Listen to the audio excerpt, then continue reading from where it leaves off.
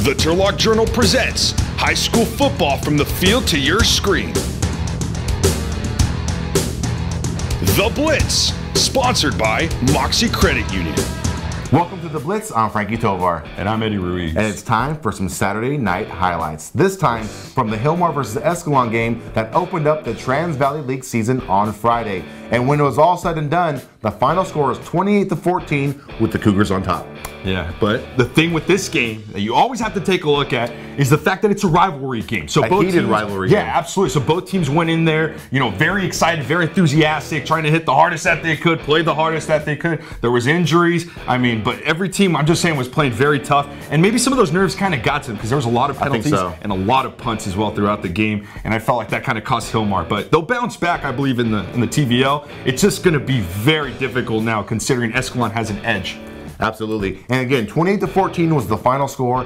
Most of those points were scored in the second half, though, because the first half was a sleeper. We had turnover on downs. We have minimal yards gained from both teams. And right here, Crowley rolling to his right. He's trying to avoid the sack. He flips it to Azevedo, and they can't get the first down. Leads to the sixth punt of the game up until this point. But man, Escalon, they're about to put things on the burner. Here's Christensen, number 3, taking the punt and taking it 50 yards downfield. He ends up being stopped at the 15-yard line. And what happens next is quarterback Steven Grossi. He's looking for a receiver, rolling to his right. He tucks it and runs, but no.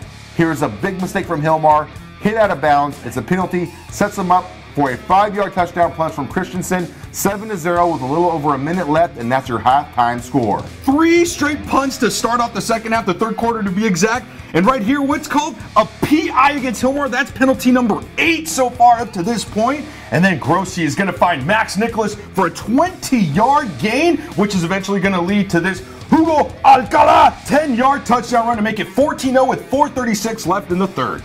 Hilmar down by 2, but they start to wake up. Their offense does at least. And here's Isaac Sharp, 46 yards. It's the longest run from scrimmage for the entire game, and it sets up Hilmar in Escalon territory. Then Crowley, the quarterback, he connects with Azevedo for a 24-yard strike. And 2 plays later, who is it? Johnny Silvera, a 1-yard plunge to make it 14-7.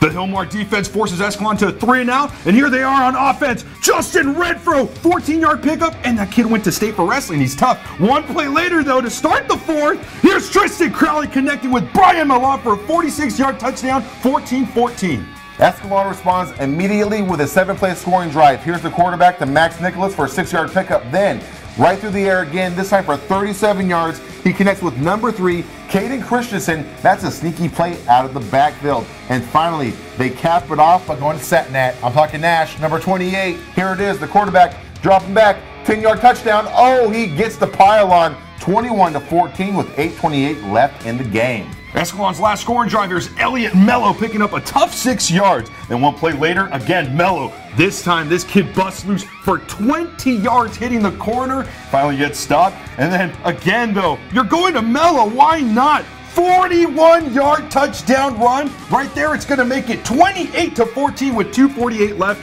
It's a tough kid, man. Very tough indeed, and that puts Hilmar in a tough position trying to battle back. Here's Crowley right now, though, dropping back, rolling to his left, and he connects with Renfro for an 11-yard pickup. And the very next play, it's Isaac Sharp. Here's a counter, a 16-yard pickup. They're trying to get something going.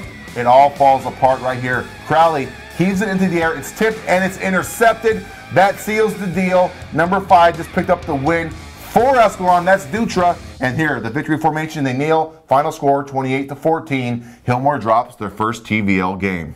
Without a doubt, the shortest highlight segment of the season so far, and that's what happens when it's a defensive battle.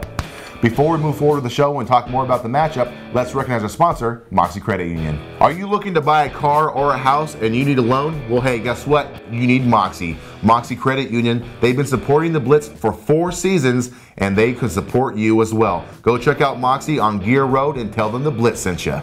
Now, after Friday's win, Escalon is now 3-3 alongside Hilmar, but they have that 1-game edge in the league. Yeah, and it's going to be huge because from this point on, obviously Hilmar needs to look at it like a must-win game. So we're going to see how they're going to respond, especially coming off a game like this where I know everyone was a little bit disappointed with the turnout. But the Yellow Jackets, they're tough. And they have Houston next week, and that's going to be a big game because Houston is 3-3 as well with an 0-1 record in the TVL after being beat by Modesto Christian. But we're going to talk more about Hilmar versus Escalon, Hilmar versus Houston, and all the other things that happened on Friday and in between on Monday's edition. You want to tune into that because since we didn't have a lot this episode, not a whole lot of highlights, No. We'll have a lot more on Monday. You don't want to miss it. You can find that at turlockjournal.com. Find all the updates and all the clips at Facebook, Instagram, and Twitter. And of course, subscribe to our YouTube channel to see all of our full episodes. So until Monday, I'm Frankie Tovar. I'm Eddie Ruiz. Good night.